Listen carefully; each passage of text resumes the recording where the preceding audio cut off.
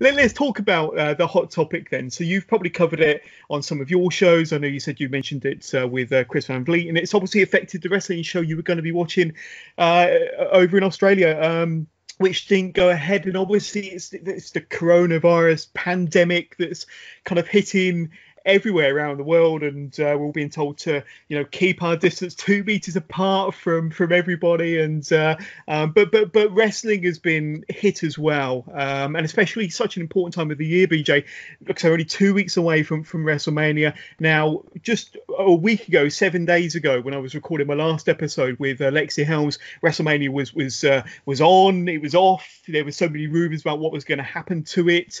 Then it's been changed to the PC, to the Performance Centre, and now it's recently been changed to a 2-day WrestleMania, so they can obviously not have so many performers in one location at any one time. The card is getting bigger, and much like Wrestle Kingdom from January, it's always good to kind of spread a big event like Wrestle Kingdom or WrestleMania over 2 days. I think it makes it a bit more palatable, but there's obviously health reasons why they're doing that. But what's your kind of current thoughts on the ever-changing situation that we currently know about WrestleMania then? Because it does seem to be changing on a daily basis, sometimes on an hourly basis, regarding what's happening with the show itself and the other shows that are meant to be going on around WrestleMania itself in Tampa. But what's your kind of thoughts, and where's your head at regarding WrestleMania at the moment? For the fact that we're getting anything at all, I am so grateful for. The situation itself sucks for the fans that we're going to go that don't get to go. It sucks for the wrestlers who were relying on that payday. The whole situation sucks, but the fact that I am grateful Vince McMahon is one stubborn bastard. Yeah. Because if he wasn't as stubborn as he was, he probably would have cancelled. But the show's going on, and we couldn't ask for much more than that. I'm not sure if you're aware of this, but I'm pretty sure it's been announced that it's going to happen from 2 locations or multiple locations. Absolutely. Yeah, no, I mean, and there's also news that they could be pre-recording some of the matches and pre-recording them well in advance of the 4th and 5th when they're airing on the WWE Network and pay-per-view, of course. And when you look at potentially the Randy Orton versus Edge match, I think they described it as a street fight or a last man standing match, but that potentially could be filmed in a backstage area somewhere. I mean, if you think back to, I can't remember which WrestleMania it was, but Goldust versus Roddy Piper and that backlot brawl, that was filmed in advance, but kind of visualizing that sort of scenario possibly playing out for 1 or 2 of these matches. And But yeah, I mean, when you look at recent episodes of Raw and SmackDown, they've been, aired live in front of 0 fans, with more backstage segments, more backstage angles and in-ring promos as opposed to actual matches.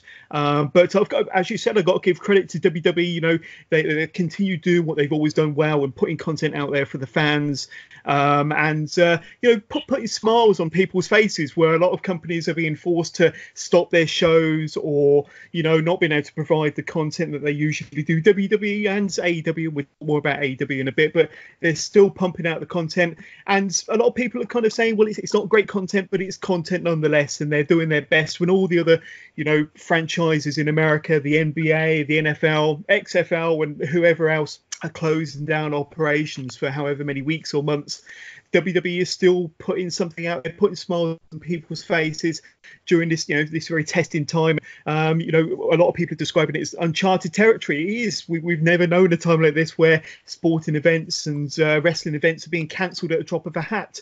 I don't know if you caught it on YouTube on Monday or whenever it dropped on your time, but No Fans Monday, which was broadcast live on YouTube through Wrestle Talk, and it was meant to be their first wrestling event. It did go ahead with the help of Will Ospreay, and of course Will Ospreay fought Bea Priestley in the main event, and a whole host of the top names and many brilliant up-and-coming talent from the UK indie scene, and not forgetting the Aussie Arrow, of course. Carl Fletcher was part of it, they benefited by the proceeds of the super chats and the donations going to the talent as part of that show. But I mean, that's one of the kind of wrestling events that have been designed to help benefit a lot of indie workers, indie wrestling.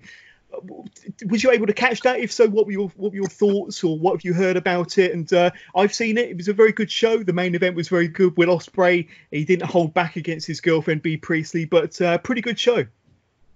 Yeah, I haven't seen the whole thing yet. I started to watch it, but unfortunately, as the past week, work has really gotten in the way of me catching a lot of content. Now that it's sort of started to settle down, the audit that I've been preparing for is all over and done with. Yeah. For at least a month or so, then we go back into hyperdrive again. I'm probably going to catch up on some sleep, and with this virus, if everything shuts down like we think it will, and that will probably include work as well, then I'm going to have hours on end to watch content. But no, I've seen some highlights on Twitter. I've seen some highlights on YouTube. I think I watched the first match, and it was incredible. And the commentators, they do so well to draw the attention to the match and take away from the focus away from the empty crowd. And the highlights that I did see on Twitter and YouTube and all that, and What Culture and Cultaholic, you're right. He really didn't hold back. And I remember seeing some people on YouTube complain about and whatever it was. And Ospreay's obviously come out and said, I've seen my girlfriend take on bigger and better people than me and beat the absolute living heck out of them. And I'm like, the impacts, yes, are real, but they do use techniques. We all know this, to soften blows. There is a certain extent of realism, a certain extent of kayfabe. At least they're doing it. We're still getting content. We just need to stop being fussy and being picky and stay positive. It'll get back to normality soon. Yeah. But as I mentioned earlier, along with the WWE and AEW and one or two other promotions, they are still putting out content where a lot of other sporting organizations and franchises have shut up shop essentially for the next however many months. I mean, looking at kind of AEW and what they was able to achieve this Wednesday on Dynamite, and I know we're going to talk more about AEW very, very soon in our kind of recap of this week's show. But they did something different to what Raw and SmackDown have been doing, and they had, a cast of wrestlers around the front row, around ringside, and they were kind of there to boo and to cheer the matches, and they really interact with the matches and the talent involved in some of the matches. But more importantly, they had the hard camera facing the stage, facing the big screen and the entrance tunnels. You could see all the pyro, and that really kind of was a different way of doing it, instead of focusing the hard camera or the camera into rows and rows of empty seats. But I thought that was quite refreshing, and I'm just kind of thinking ahead to WrestleMania. I mean, WWE are quite regimented in terms of where they have their hard camera. Are they going to have to kind of look at what AEW did on Wednesday and maybe mix things up a little bit? Or what do you think WWE can do, maybe a novel, quite a unique approach to make WrestleMania different to what we've seen from Raw and SmackDown over the last couple of weeks? Well, I remember they've obviously done WrestleMania at Madison Square Garden before, and I've heard a rumor that they may be looking at booking it as one of their other locations. But they've done the hard camera at Madison Square Garden before for the Royal Rumble of 2008. I think they did a Raw at Madison Square Garden where they used a hard camera as well. Yeah. And the last couple of times they've been there, they even had that Big Show versus Brock Lesnar special at MSG. And they had the full-on stage and everything. But the best wrestling events at Madison Square Garden is where they've had those little doors open and they didn't really have the runway. And that's what I want to see him go back to. Yeah, I think that would be pretty cool. Yeah. Yeah, that would be pretty cool and pretty unique. But I do think they need to give us a different presentation, a different look, a different feel when it comes to WrestleMania. And, hopefully they kind of think on their feet and give us something outside of the building, maybe give us something unique, or even if they just kind of copy AEW and put some wrestlers in the front row just to boo and to cheer and to give us that kind of interaction, which is what we've been lacking on Raw and SmackDown recently. And going back to another comment you made, that the commentary team for WWE, has really kind of made the difference as well. they've been, being a bit more light-hearted, a bit more jovial on commentary, and having Asuka screaming at the talent, or Triple H taking the mickey out of Michael Cole has always been quite refreshing. Having Mojo Rawley there, being Mr. Hype extraordinaire. But it's all good as far as I'm concerned. And like I say, the content from WWE might not be the greatest at the moment, but under the circumstances, it's fantastic they're being able to put anything out, to be honest with you. Now, as I mentioned, we're going to be talking a lot more AEW and NXT very, very soon. But we've not heard too much, BJ, about whether they're actually going to, whether we're going to see any of the matches that's previously been advertised for TakeOver Tampa at any point soon. So, I mean, you probably watched this week's NXT just the same as I did. And it was a very kind of promo heavy, very kind of backstage segment heavy, video package heavy NXT this week. And there was no matches. But there's been some reports that TakeOver and the Hall of Fame have been cancelled altogether. And let's be honest, we've not heard to the contrary, to be honest with you. And other reports to say that Hall of Fame, the inductions might take place over SummerSlam weekend, or that they could use the Raws and the SmackDowns post WrestleMania to have some of the induction speeches to fill out some of the time. But going back to TakeOver Tampa, they've been a little bit cagey and keeping the cards very close to their chest regarding some of the matches that we was expecting to TakeOver Tampa, as to whether the show is going ahead at all, or whether they might throw some of the matches into the WrestleMania card, which is looking unlikely the closer we get to WrestleMania. But any thoughts about NXT and TakeOver, and whether we might see Gargano versus Ciampa or some of the other matches previously advertised? Well, I ended up watching the highlights for AEW later in the week. We'll talk about that later. Yeah. Because I'm a loyal NXT fan, so while everyone's watching AEW this week because there's using the excuse there's no matches on NXT, it's all AEW, I'm still watching NXT because they had that Gargano Ciampa special, and I got highly invested in seeing the rivalry from their different perspective point of views, and it really added to that rivalry as well. Like, it made it so much more personal. And even if, like, NXT TakeOver is not happening, but if they put it on the WrestleMania card, or if they maybe even wait, like, we don't know when we're going to get NXT TakeOver.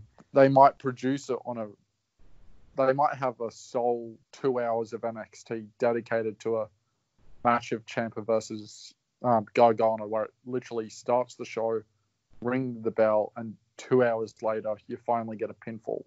Yeah. That'd be your first 2 hour match. It would be pretty good, but I think they could definitely pull it off. But when I've heard the same, whereas the NXT that would be scheduled for Wednesday, the 1st of April, so it'd be the last NXT before, dare I say it, TakeOver Tampa or WrestleMania, that could be the replacement for TakeOver Tampa, and that they could host some of the matches that were scheduled for TakeOver on that final episode of NXT on the 1st of April. So if they do that, that'd be pretty cool. I mean, looking at this week's NXT, which we'll be delving into in a bit more detail very soon. They did have, hype packages there for Gargano and Ciampa. They did have a video package featuring Finn Balor where he was still challenging Walter, which we presume would have been a scheduled match for TakeOver Tampa. So, they've obviously still got some ideas in the works for hosting these matches somewhere down the line, but they haven't announced if and when they're going to take place. And obviously things are very much up in the air, so we're waiting to see what happens, and hopefully we'll find out more on Wednesday. But I'm quite intrigued because we haven't really heard, we've heard quite a bit about WrestleMania. We've heard a lot about the shows that have been cancelled, but we haven't heard much about Hall of Fame or TakeOver. They haven't officially or formally announced those two, or what's happening with those two shows at all, as far as I'm aware. Let's have a closer look at where we are with WrestleMania then, BJ, before we break down AEW and NXT from this week, because the matches that have been announced, and there's more matches being announced all the time, they've obviously been sectioned off into their individual days. So we know that WrestleMania has been split over 2 days. We're going to be getting several matches on the 4th of April, which is the Saturday, and the rest of the matches, the rest of the card, the following day on the 5th of April. So how the card's looking at the moment, you've got night one, you've got Kevin Owens versus Seth Rollins, which is going to be an awesome match. The Undertaker versus AJ Styles. Rhea Ripley and Charlotte for the NXT Women's Championship, and Brock Lesnar versus Drew McIntyre is going to headline night 1 for the Universal Championship. Then on the Sunday, night 2, you've got John Cena against The Fiend. That'll be a pretty cool match. Becky Lynch versus Shayna Baszler for the Raw Women's Championship. Goldberg versus Roman Reigns for the that's for the Universal Championship. And Randy Orton versus Edge, their last man standing match, is also expected to take place on the Sunday. Now, for anybody that's seen SmackDown from last night, there was a few of the matches which haven't been formally announced, but kind of it looks like they're going to go ahead. You've got a 6-pack challenge featuring women on the SmackDown brands going up against Bayley. So I think the women that have been announced, you've got Dana Brooke, you've got Lacey Evans, Sasha Banks, Tamina, and Naomi, and of course Bayley as the champion. King Corbin going up against Elias. And you've obviously going to have a multi-team match for the SmackDown Tag Team titles. And one match that hasn't been formally announced, but it looks like we're going to be getting at Mania, is going to be Sami Zayn putting his Intercontinental Championship on the line against Daniel Bryan, which, if it does get formally announced, will be the match that I will be most looking forward to over them 2 days. But looking at the matches that we've just announced there for night 1 and night 2, we think that we know at the moment then, BJ, where's your kind of head at regarding WrestleMania, the event then? So it's going to be over 2 days, most of it from the Performance Centre as far as we're aware. Is it still an event that you're looking forward to? Is there things that you're not looking forward to? Where's your kind of anticipation levels for WrestleMania as it stands at the moment then? Oh, absolutely. I'll be watching WrestleMania regardless of how it goes down. If they had one match for 6 hours, I'd probably zone in and out while on Twitter, but I'd still be watching it. It's wrestling. It's one of my favorite things in the world. Yeah. And it's like we've said before, it's a time that we've never gone through, and how they're going to react to it, essentially, we don't know. And that's part of what makes it exciting. And I want to see how they do it, because it's just that curiosity. But yeah, I've been looking at the matches on the Wikipedia page, because I'm looking at, when I typed WrestleMania 36 in, it says WrestleMania 36 will be at 7:30 a.m. Monday, 6th of April, 2020. Well, that's obviously based off Australian Standard Time. And you go down to the matches, and there's the 6-pack challenge that you said with Bayley, which I'm actually surprised Tamina's in the match, because they haven't used her. I think a lot of people are surprised she's in the match. Most definitely, she's awful. I think she's got the talent. She just doesn't get used. Yeah, I just think she's very, very bland, and I was very surprised to see her included, and I'm sure it's going to be an attempt at maybe a little bit of a mini push for her, but I can't imagine that we'll see much of her after WrestleMania. I thought it would have been a good opportunity, really good opportunity, to, instead of having Tamina there, maybe having it the return of Nia Jax, and whether she's going to come out and interfere during the match or during any of the matches, but I would have thought that would have been an ideal opportunity to get Nia Jax back in there. Apparently she's fully fit, she's been cleared and ready to go. She's been posting pictures on Instagram. She looks great. Yeah, maybe Tamina was thrown in there at the last minute because somebody isn't fit or isn't cleared to wrestle. I don't know, but I'll be honest with you, I'm not a fan of hers, and I'm surprised that she's still with the company. I really, really am. But that's just my personal feeling. And people can hate me for that, but it is going to be a very unique WrestleMania, isn't it? It's going to, and like you say, if you've been wrestling fans for as long as we have, BJ, you're going to watch it regardless, because let's be honest, there isn't any or many other sporting events happening at the moment. But WrestleMania is, as a tradition, if you're a die-hard, hardcore wrestling fans like we are, you're going to watch it regardless. And the fact that it's spread over 2 days is going to kind of add to the enjoyment. I'm just gutted by the looks of it that we're not going to get an NXT takeover, because they're always kind of the best shows on offer around that time. And I think spreading it over 2 days will make it seem, bigger, maybe more important, more unique. But I'm more interested, as I mentioned earlier, about the presentation, how it's going to look, how they're going to set it up, which way the camera's going to be facing, and whether there's going to be anybody there to kind of cheer or boo the participants in the ring during the matches. But it's all very interesting, and I think that's possibly another few reasons why we should tune in and watch it and kind of see how it's going to go down. I'm sure they got some surprises up their sleeve. I'm sure it's going to be a good one. But like I say, it's just going to be a shame time, that we're not going to have the pyro, we're not going to have the 80,000 people in the packed out stadium, and that's something we're going to have to wait another year for. Fingers crossed. Fingers crossed we haven't got the same scenario in 12 months' time, BJ, because that would be a really rubbish scenario as wrestling fans. But hopefully it'll all be done and dusted by early summertime. Well, they were talking about like this could be going on for a year if they find a cure at all. Like, there's been talks of it may go from pandemic to endemic, which means there won't be a cure and we're just going to have to live with it, which that's definitely not something I want to happen. No. But, the other thing we're probably going to miss out on as well is the Battle Royales. Yes. I don't think they're going to go ahead. I think that's a given, really, because of the number of people you'll have in the ring at any one time, and obviously they're trying to minimise the amount of people in the building at any one time. And I think they're limited to maybe 50 personnel, including wrestlers, in the premises at any one time. So if that's the Performance Centre, it's not a massive place in itself. I'm sure they have more than 50 trainees there training at any one time and on any given day, but yeah, I think that would blow that figure of 50 well out of the water if they were to have the Battle Royals. I'm expecting those to get the chop straight away, and no bad thing as far as I'm concerned. They're usually on the kick on the pre-show.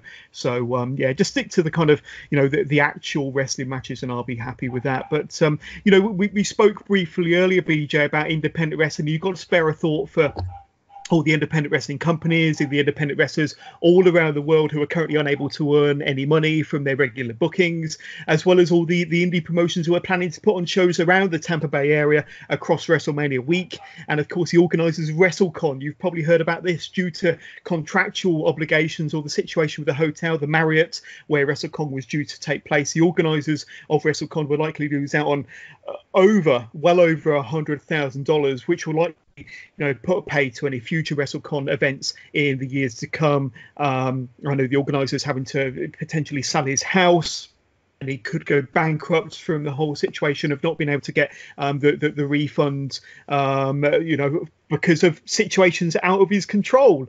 It's nothing to do with the organisers of WrestleCon, and the fact he's going to lose out on $100,000 is really, really bad. But my thoughts also go out to all the wrestlers and the promotions who are having to cancel shows and bookings for the foreseeable future due to the virus, and to my listeners, and I'm sure BJ said the same to his listeners, please, go out of your way and continue supporting your favourite indie workers and your favourite indie promotions by visiting their social pages and purchasing merchandise and whatever you can do on their social pages to keep them relevant and to,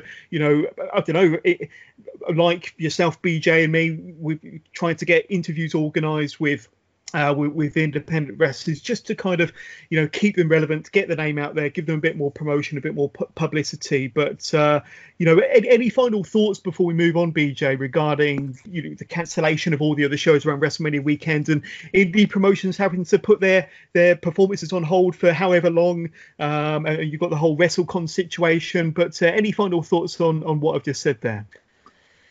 I think you pretty much said it all, because I definitely feel from it, and it's like a worldwide thing as well. Like, obviously all the WrestleCon had to be postponed or cancelled.